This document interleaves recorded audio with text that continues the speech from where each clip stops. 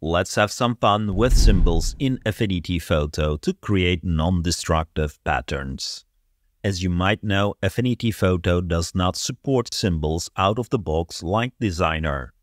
It does, however, support linked layers. When the layers are linked, they will copy over the properties from each other, very similar to a symbol in Designer.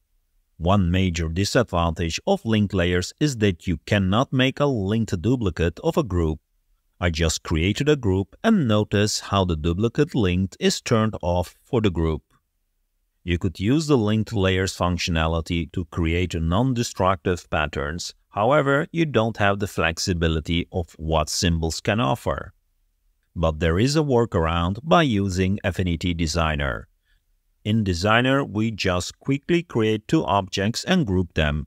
With the group selected, we can convert this to a symbol by pressing the Create button in the Symbols panel. Notice the orange vertical line in the Layers panel indicating that this is now a symbol. Let's copy this symbol and switch back to Affinity Photo. If I now use the paste function, the symbol from Designer is copied into Photo. Let's get rid of the linked stars and focus on the symbol we just copied. Notice how this looks like a group in the Layers panel with the circles inside it. When I press Command or Ctrl J to duplicate it, notice how Photo automatically links all the layers. I can go to one of the circles in the group and change the color. Because they are linked, the color of the duplicated layer will also change. Now here is where things get really interesting. When I remove the circle from this symbol group, the linked blue circle from the other group is also removed.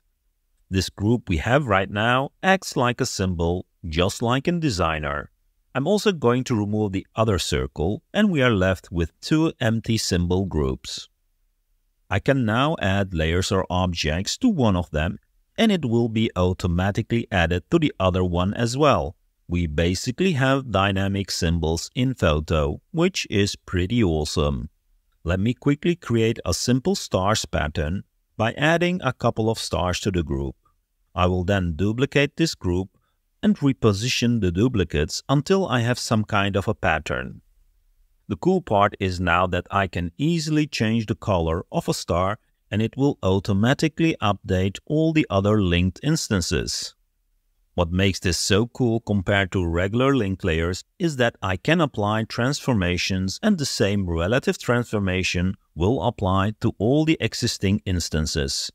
But even cooler, I can still add elements to the group and it will be added to all the other symbol groups. So if I add a circle, for example, you can immediately see it is being added to all the other instances. Pretty cool. Let me add a simple piece of text and use the pattern we just created as a fill for the text by making it a child layer of the text. If I set the fill color opacity of the text to 0, only the pattern will be shown, constrained by the area of the text.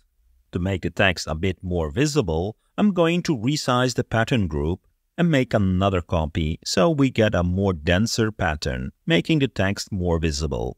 As nothing is destructive, I can still go to an object and make changes to it, and it will be automatically updated to all the other instances.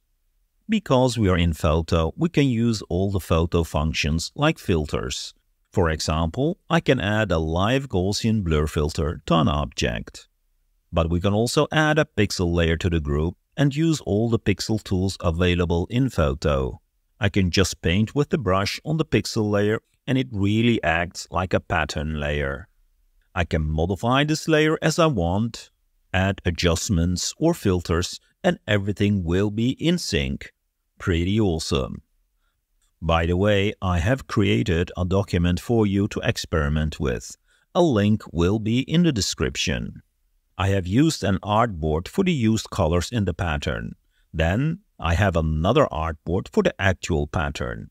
Changing a color from the color artboard will change a color of a star in the pattern. The third artboard is the test artboard, where you can quickly see how the pattern looks, and the final artboard is a quick example of the pattern applied as a fill to the text. I would say just download and play with it. Keep in mind that it could be heavy on your computer, as Affinity has to work really hard to keep everything in sync.